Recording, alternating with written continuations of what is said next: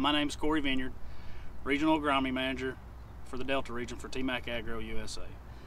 I'm coming to you today from a cotton field in West Tennessee. Cotton is a crop that thrives in Tennessee and the rest of the South due to its fondness of heat and humidity and moisture.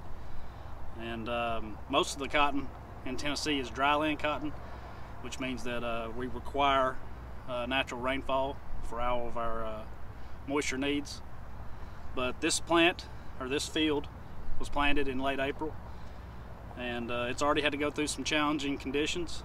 We had the wettest May on record, and current conditions are shifting to drier and hotter patterns.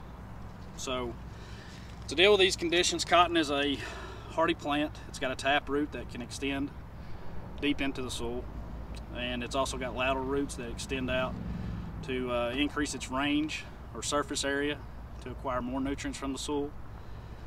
It produces its fibrous material by first setting buds or squares, which then grow into flowers.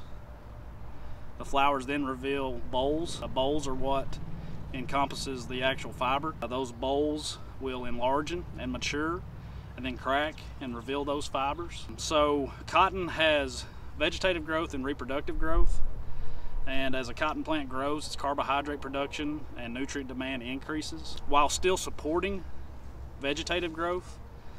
That nutrient demand will go towards the reproductive growth, and although cotton prefers hotter temperatures, it can get too hot.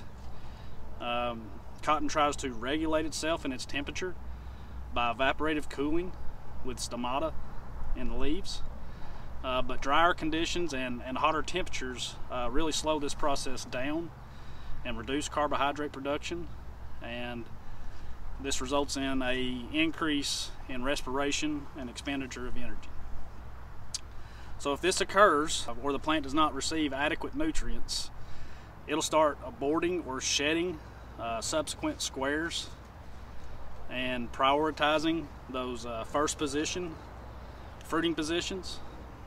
So you're going to see a loss of yield from that. Timac Agro's FERTILEADER and TimaUp line has been formulated to help the plant conserve water and nutrients and move those water and nutrients to those fruiting structures, and it also improves plant metabolism, therefore increasing the efficiency of the optimization of nutrients within the plant, and helps with fruit growth and fruit retention.